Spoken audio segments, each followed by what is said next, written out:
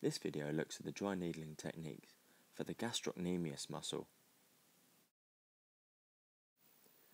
With tibial nerve innervation S1 to S2, the gastrocnemius trigger points are known to refer locally, with the medial trigger points referring to the lower portion of the posterior thigh, the medial aspect of the calf, and down into the sole of the foot. With the patient in a prone position and bolstered supported slight knee bend, a thorough palpation is required. Due to anatomical variations in and around the popliteal fossa, this is especially important when needling the upper portions of the gastrocnemius.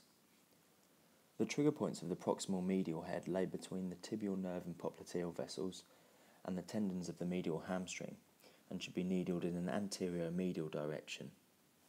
Conversely, the lateral trigger points lay between the tibial nerve and peroneal nerve that runs close to the biceps femoris tendon. This should be needled in an anterior and slightly lateral direction. The medial trigger points in the central part of the muscle belly can be located and held with a pincer grip palpation and needled in a slightly medial anterior direction. For the trigger points in the central lateral head, flat palpation can be used to locate the trigger points and taut bands. The needle can then be inserted in a posterior anterior direction. When needling either of these central muscle heads, the needle should be angulated in a medial or lateral direction away from the midline to avoid the medial serial cutaneous nerve, which descends between the two heads of the gastrocnemius muscle.